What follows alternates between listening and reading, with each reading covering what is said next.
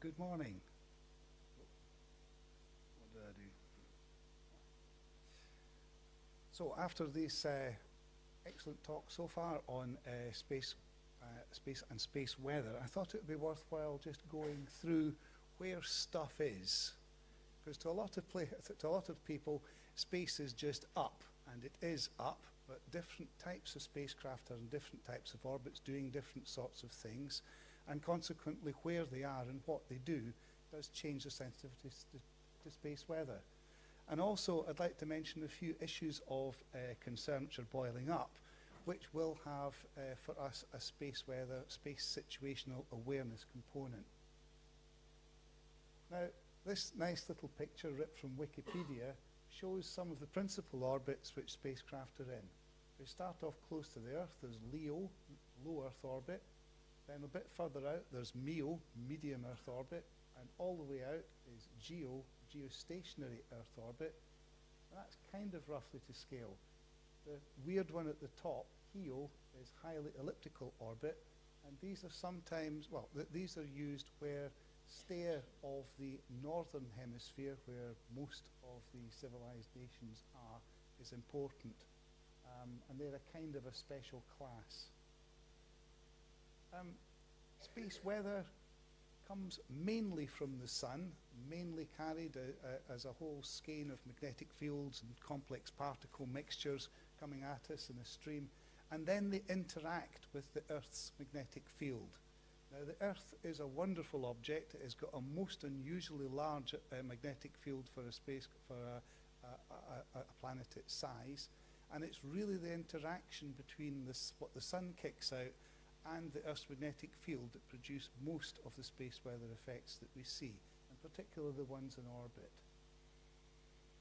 Now, you might have heard of them, the famous Van Allen belts, radiation belts which are trapped particles in regions around the sun. This is a sort of an expanded picture of them. It's not properly to scale, but it's a pretty one. The outer belt has mostly electrons in it. The inner belt has got mostly protons in it, they're very much higher energy. And in between the outer and inner belts, there's something called the slot region. And the slot region can get very suddenly and densely populated for a reasonably persistent amount of time with the stuff which you've seen streaming from the sun. So as a spacecraft operator, which belt am I worried about? Well, let's have a look at some orbit statistics. This is a nice little graphic. Again, I ripped it from Wikipedia, and it relates orbital speed and orbital altitude and orbital period in a nice little handy-dandy diagram. Let's split it up into bits. First of all, there's the low Earth orbit spacecraft. The low Earth orbit, typically they are Earth resources and imagery satellites. A lot of scientific satellites that want to get up and have a taste of space, go up there, CubeSats and such like. You can get up there with a small launcher, and even better, once you've launched it, so long as you're below 700 kilometers, it kind of disposes of itself neatly by getting into the Earth's atmosphere and returning to the Earth, either as a shower of nice sparkly bits or as a small lumps. So to put that into a kind of a scale perspective, there's an example of where we are. Earth's surface is obviously at 0 kilometers, and typically the orbital period is anywhere between about 90 minutes and 2 hours. And look at the speed of these things. When they are in orbit, they're traveling at something like 7 kilometers per second. Now, 7 kilometers per second is a kind of a difficult number to imagine, especially if you're used to commuting in southwest trains. But just to put it in perspective, a little bit, a bit of glitter from a Christmas card traveling at 7 kilometers a second packs about the same punch as 2 hand grenades. So if you get hit by that and you're a spacecraft, it's good night. So you have to be very careful. I've also slotted in there, you can just about see it, mega constellations. This is the new thing that's happening. And they they kind of elude classification really, because they can be quite low and they can be up to 8,000 kilometers, but I'll talk about them specifically in a bit. Going back to LEO spacecraft, If you're at 400 kilometres, which is above 200 kilometres, which a lot of people think is about the beginnings of space, you are going to get orbital drag. So the atmosphere does have a density, it will slow your satellite down, and there's two charts there. Blue is solar minimum density, which is kind of what we're at just now. The sun's not generally making the atmosphere, upper atmosphere very hot. It's not going particularly high. The spacecraft doesn't get a lot of aerodynamic drag, and therefore its life in orbit can be quite extended. However, if we're at a period of high solar activity, the upper atmosphere of the sun, upper atmosphere of the Earth is quite warmed. It extends higher and it's thicker, and it will grab your spacecraft and pull it down to Earth a lot faster. So let's take another case. Let's say you're at maybe just short of 600 kilometres up, which is a very typical altitude for something which is called a sun-synchronous spacecraft.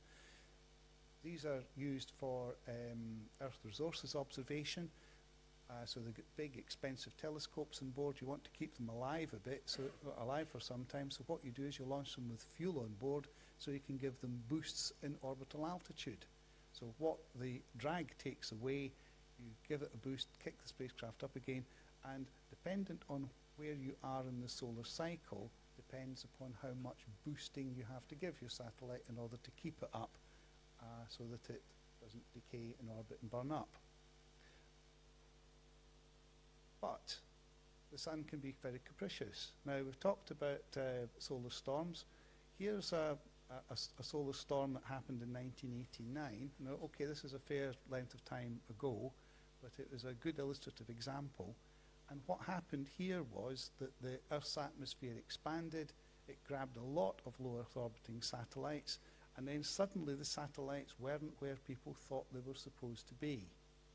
Now, this is important for this space situational awareness, because as I've said, you do not want spacecraft clumping into each other, because it creates a cloud of debris, and little bits of debris can cause an awful lot of damage.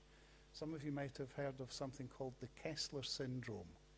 Now, this was proposed by an American space physicist called Donald Kessler, and he was concerned that what with mankind putting so many objects into space, eventually you'd wind up with collision followed by collision followed by collision, and it all exponentiating until the Earth was surrounded by a shell of debris, and mankind could never leave the planet Earth because it would get killed on the way up. Now, there's all sorts of interesting studies being made on that. But lost satellites are a feature if you're flying a low Earth orbit spacecraft, and one of the products which a spacecraft operator using or operating a LEO spacecraft are good weather forecasts, if you like, space weather forecasts for when and where and when the upper atmosphere is getting hot and is going to give them drag and alter the spacecraft's orbit.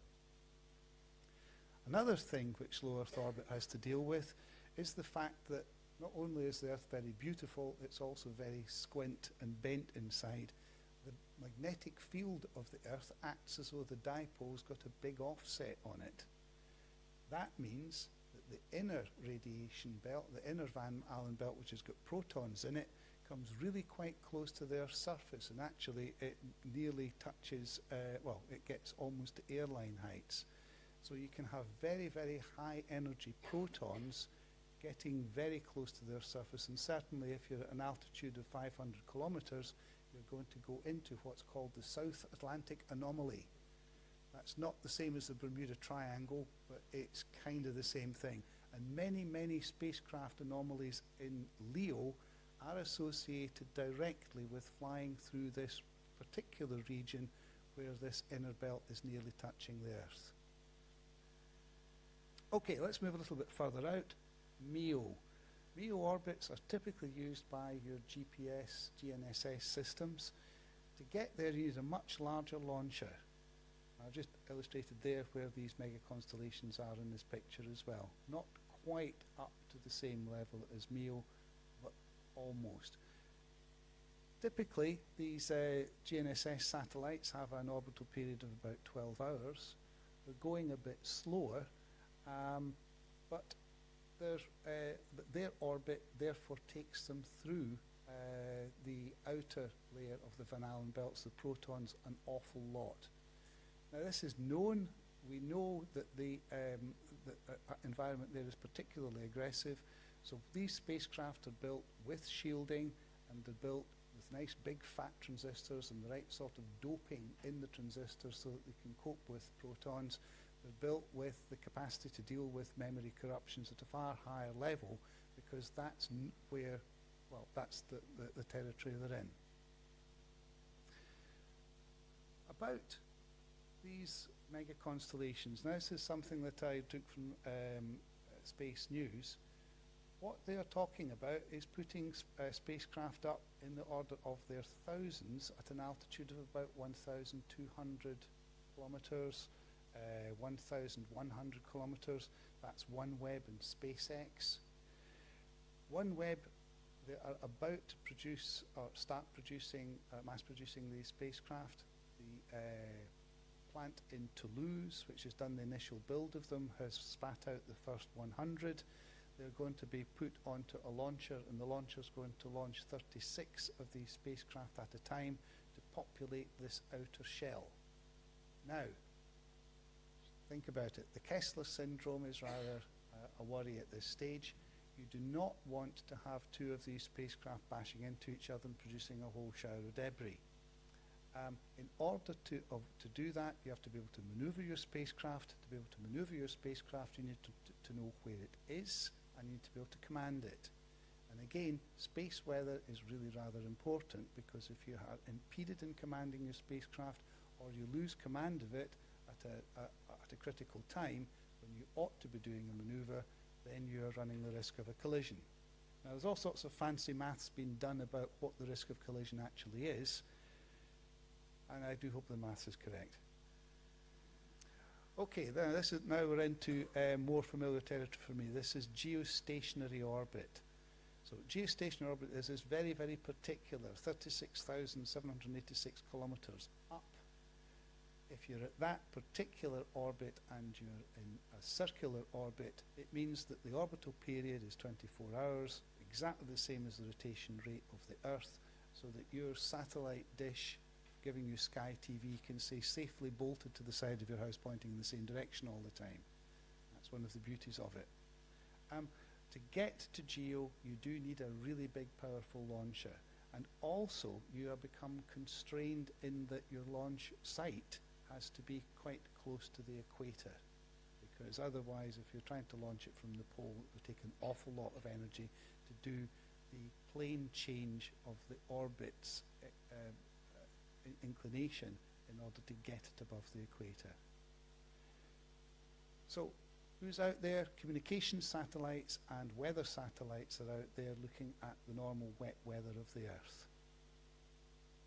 So, in summary, there's a little picture.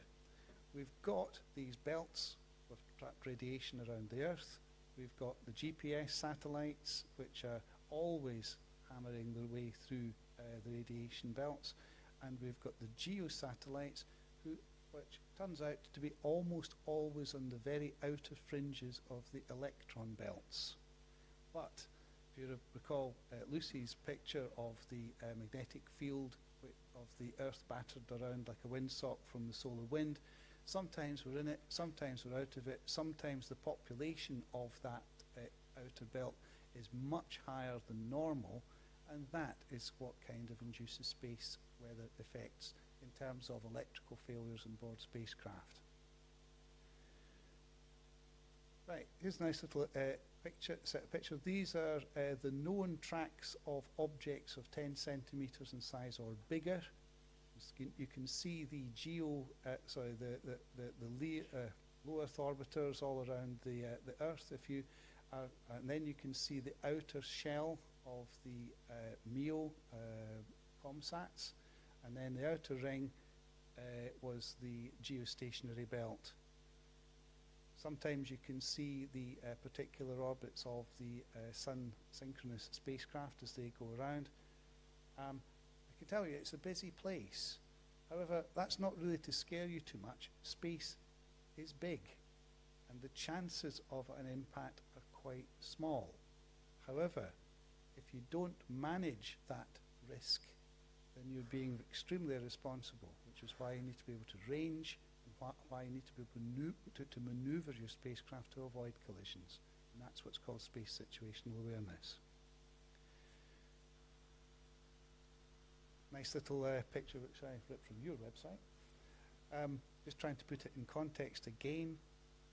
So if nothing else, if you've learnt nothing else, there's a difference between MEO, LEO and GEO, and they're all affected by different sorts of particles, and these particles mixtures all change depending on the space weather that's happening. I have to say that it's really difficult to envisage this whole stuff. You've got the particles from the sun, you've got the flares from the sun, your spacecraft gets affected, and then you've got the ionosphere.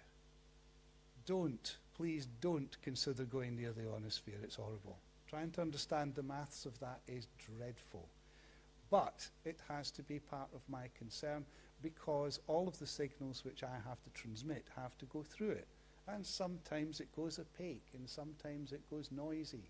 And all of that's down to the sun when the sun flares and produces X-ray and ultraviolet, which causes excitement of the upper layers, either stops the layers you want to reflect radio, like for HF communications reflecting, or make it go opaque just at the moment you want to command your spacecraft. I did mention the Kessler syndrome, and I did find this nice little chart. So the top red line is your LEO spacecraft, then you've got your MEO spacecraft, and then the green line at the bottom is GEO. And what NASA did was, well, it's 2009, and they thought, right, let's have a look at spacecraft and imagine that was launched no more and just took our hands off the controls and did nothing in terms of collision avoidance. What possible debris evolution could happen from that? Well, first thing to point out is that sudden upkink at just before 2009, which promoted this study into the Kessler effect, and that's due to CubeSats beginning to get launched. There are now even more CubeSats than that, and not shown in this chart, of course, are the mega constellations which are going to get launched as well. The reason that the red line shows a bit of a decrease in orbital debris is, of course, if you have two LEO spacecraft collide, a lot of the debris will wind up in the Earth's atmosphere anyway and burn up. But you can see it all can possibly exponentiate if you don't look after your spacecraft and have deorbiting and avoidance capabilities. The other thing which is interesting from our point of view is that the spacecraft industry is changing quite drastically from going from chemical propulsion to electric propulsion. Now, the real reason for this is mass. Instead of launching 2.5 tons of propellant in a GEO spacecraft, you can get away with 700 kilograms of xenon, which is great. So smaller launchers, much more cheap.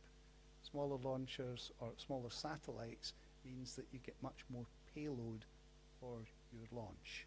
So more customers are serviced and happy. Problem with electric orbit raising is that it happens in many, many stages over many, many months.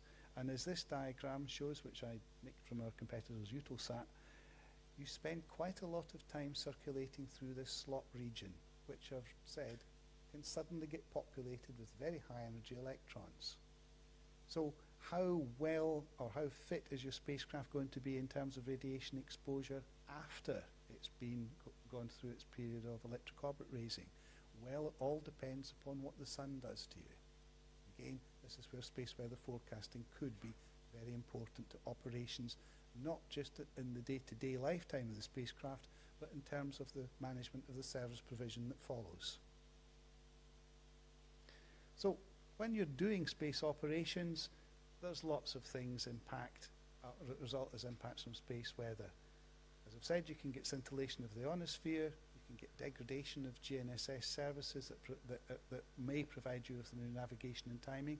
Quite a number of spacecraft actually do use GPS receivers as part of their orbit determination. In terms of controlling, managing and maintaining your spacecraft, you could get interruption to your telemetry tracking control signals. You do get spacecraft damage over time. That's a natural degradation, but it can have steps in it due to what the space weather throws at you. And you do get more onboard memory corruptions and spurious switching if there are big proton events. In terms of the ground segment, and people sometimes think, well, the ground, that's not space, but without the ground we wouldn't be able to look after what's up in space. Potential interruption to power is a worry. Terrestrial data lines from satellite ground stations to control stations are actually all fibre optic, and you think, well, that's not electrical, but they are, because every 17 kilometres or so have got a repeater station. So if you lose power, then your fibre goes dark, which means you lose control, you lose your comms, unhappy customers. And that means that, at least for in our domain, because there is the space weather might have the potential to cause us problems at a satellite ground station and maybe knock one out, we have to consider where people are during space weather events. So we've got the right types of engineers, the right kind of operators at the correct locations to deal with a system which has gone suboptimal because of space weather. So just a little chart that kind of sums up all that I've said. You have solar events, which give you increased radiation. In order to deal with that, you have to do defensive investments and design and engineering to make your whole system good, not just the spacecraft. The magnetosphere gets affected, and that winds up causing problems with your ionosphere. You have link disruptions, which affect all classes of spacecraft. Particulate radiation, that's your protons and electrons, give you dosage, which is basically wearing out the spacecraft. Single event effects, which is computer interruptions. Spacecraft charging, which causes things to fuse, which wind up being anomalies. And you can lose your satellite. And of course, if you're really close to the ground, the hotter the atmosphere, the shorter your life. And that's it. Thanks very much.